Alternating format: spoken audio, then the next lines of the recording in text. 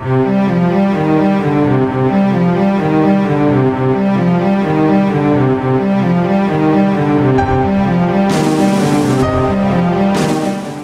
partisans have destroyed an Ukrainian military column around Mariupol. The column was moving to the sector of Shirokina and Telmanova when partisans attacked it. Pro-Kiev forces lost 18 militants injured and a few of killed. One Ukrainian APC and a few of Humvees were reportedly destroyed. The fighters of DPR Battalion Viking destroyed an Ukrainian battery of MLRS at Belaya Kamenka. 5 units of MLRS Grad and their military personnel were destroyed.